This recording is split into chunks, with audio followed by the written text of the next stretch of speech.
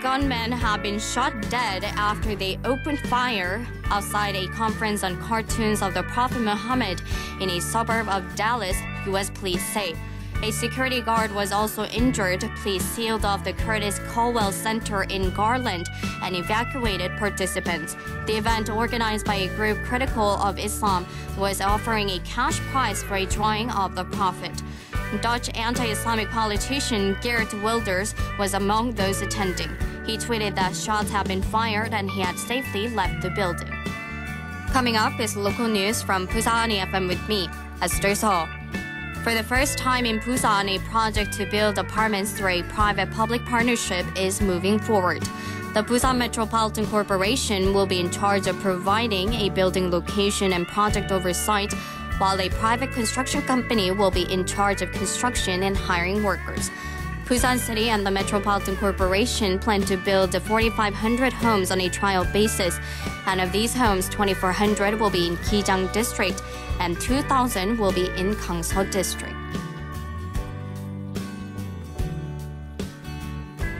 Busan City and Busan Jung District Office decided to create a beauty tourism street around Jung District.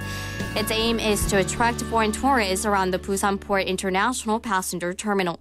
Busan City and the district office expect that if the port for cruise ships in the International Passenger Terminal opens this July, the number of cruise ship tourists will increase.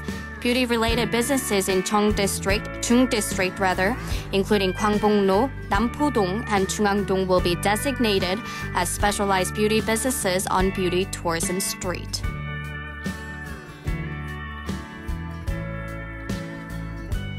Busan City began selling reserved seating tickets this month for the Busan International Fireworks Festival.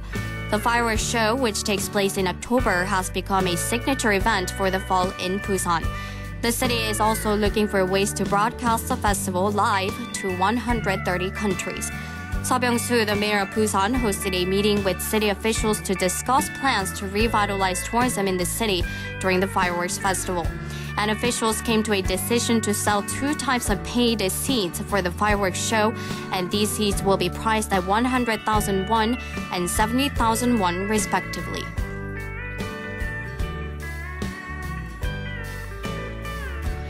Kim Ki-hyun, the mayor of Ulsan, held a special lecture at the Busan City Hall aimed at promoting communal advancement, friendship, and mutual cooperation between Busan and Ulsan. An official from Ulsan City said Kim will give a special presentation titled "The New Future of Ulsan and Busan" before the eyes of 700 public officials from Busan. The presentation will begin at 10:30 a.m. at the Busan City Hall on May 6th. Prior to the event on May 6th, the mayor of Busan, Seo Byung-soo, has visited Ulsan and gave a special presentation titled "The Age of Coexistence." The presentation was delivered to 500 public officials at the Ulsan City Hall on the 27th of last month.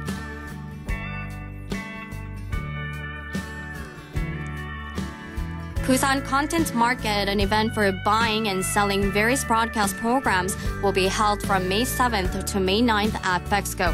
The opening ceremony will be held at the first exhibition hall at Bexco at 5 p.m. on May 7th.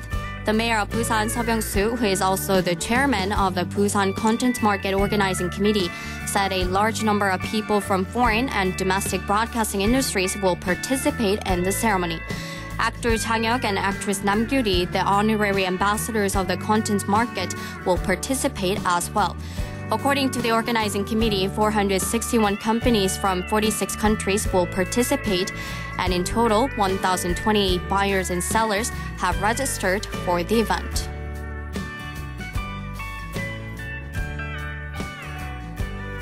The organizing committee for the Busan International Finance Center, or BIFC, said that 3,500 citizens had visited its 63rd floor observatory on May 2nd, which is last Saturday.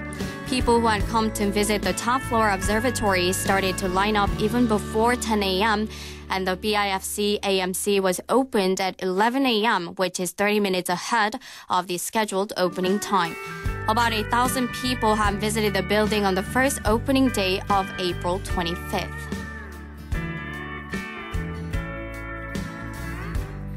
Over 500,000 citizens of Changwon signed a petition to raise the status of the city to metropolitan city. The Citizen Committee for Changwon City said the number is about 70% of their goal. The signatures have been collected over the last 5 weeks. The committee said they tell people reasons why the city should be made into a metropolitan city and what changes it would bring.